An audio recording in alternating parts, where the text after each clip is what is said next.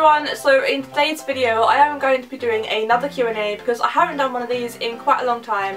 So this is going to be like a Q&A slash advice video. I was going to do a school advice video, but I changed my mind. But if you want me to do one of those, then comment down below and I may do one soon in the future if it's something you'd want to see. Any regrets? And yeah, everyone has regrets. I have so many regrets. Like, I regret everything I do about 5 minutes after I do it. However, that's life. If you go back and change all of your regrets right now, you will be in a completely different position as to what you're in. Like, your regrets shape you into who you are, and although they are a big problem and you hate yourself for like regretting them and doing them, they shape you into who you are, and you know, you learn from your mistakes. They're teaching me a lot, so I have regrets, but it's a good thing. Sarah asks, One Direction versus Justin Bieber, and I'm sorry Biebs, but it's got to be One Direction, sorry. I love you and all, but Velvet Sug asks my honest opinions on YouTube. Like, I get we all make videos because we enjoy them. I feel like this isn't me being bitter because I don't have many subscribers, because honestly I don't care. But I feel like some YouTubers gain subscribers for like nothing. Like, they don't make videos they put effort into. They don't even enjoy it that much. They just make them for fame and they get the fame. There are so many people who are so good at this thing. Although it is a hobby, they're so good at it that it could be their job. But because they're not like really attractive, or they're not like, I don't know, YouTube's weird. I love YouTube so much. It's helped me meet some of my best friends and I am really happy with where I am and what I'm doing. But I just feel like some people are gaining popularity for all the wrong reasons. Natalie asks, any advice when it comes to anxiety? I will be making a whole video on this at some point eventually, so stay tuned for that. However, I would say with anxiety it's good to push yourself, but know your limits. Like, know when something will definitely be too much, but push yourself still, because the only way you're going to get over it is to push yourself. I haven't had a panic attack in quite a while. That's crazy to me because there was a point where I was having them every single day, even the thought of leaving my house. So just do things, push yourself slowly and in ways that make you comfortable, but do push your boundaries because otherwise you're never going to get out of them. Also, surround yourself with people who will understand if you physically can't push yourself. Like, I mean, most of the time I can buy things in shops, however I will have days when I physically can't, and I need my friends to understand that. Kaylee says, will I be in your video? Guess we'll see.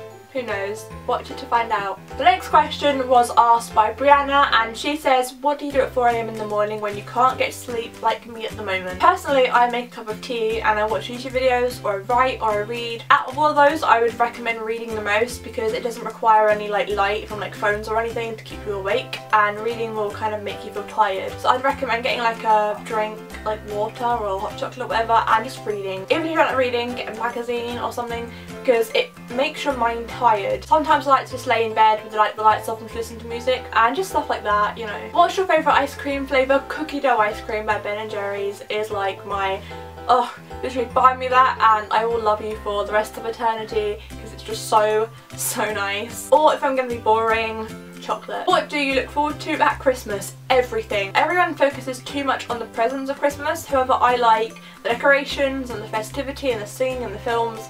Like, that kind of stuff, the festivity of it, I love with like all of my heart. If you had to choose anywhere in the world to visit, where would you choose?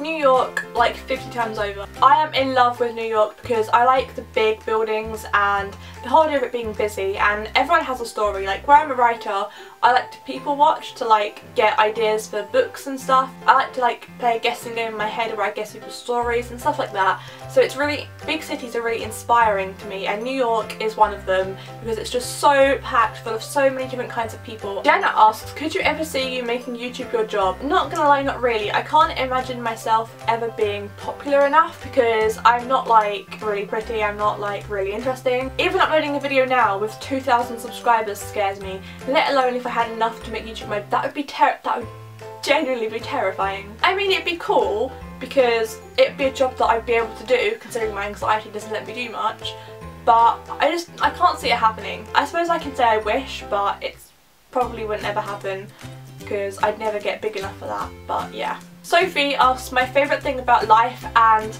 travelling and going to live concerts, and adventuring around places at night. Like, my favourite parts of Summer in the City were weirdly my late night 2 AM adventures. Like, we weren't even doing anything of any interest, but yet the fact that it was dark just made it so much more fun. I don't know, I really enjoy things like that, and going to a concert where, like, singing along to your favourite songs and seeing your favourite bands live. I love it so much. You kind of feel a lot less lonely when you're in situations like that, and I just love it. And again, with travelling, because who doesn't love travelling and seeing new places and meeting new people? Harriet says, what books have you been loving this month and any recommendations? If you didn't know, I do have a booktube channel. There's only one video on it as of now, but eventually I'm going to be uploading once a week where I can just get into like the swing of things. Like, so much is happening right now because it's getting close to Christmas, but so everything's kind of crazy.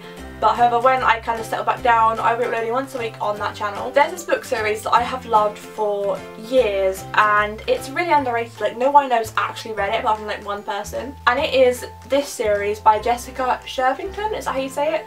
This is the first book, and it's called Embrace, and it's about like half angels and stuff like that. It's so crazily underrated. Like, if you like the Mortal Instruments and stuff like that, you'll like this. It's kind of got love stories in, but not too much, and obviously it's got half angels in and demons. This series has been an underrated favourite of mine for like ever. Honestly, I would hands down recommend this series. 13 Reasons Why by Jay Asher. This is like a single book. It touches on subjects like suicide because the girl kills herself and she leaves tapes behind, and there was 13 reasons why she killed herself.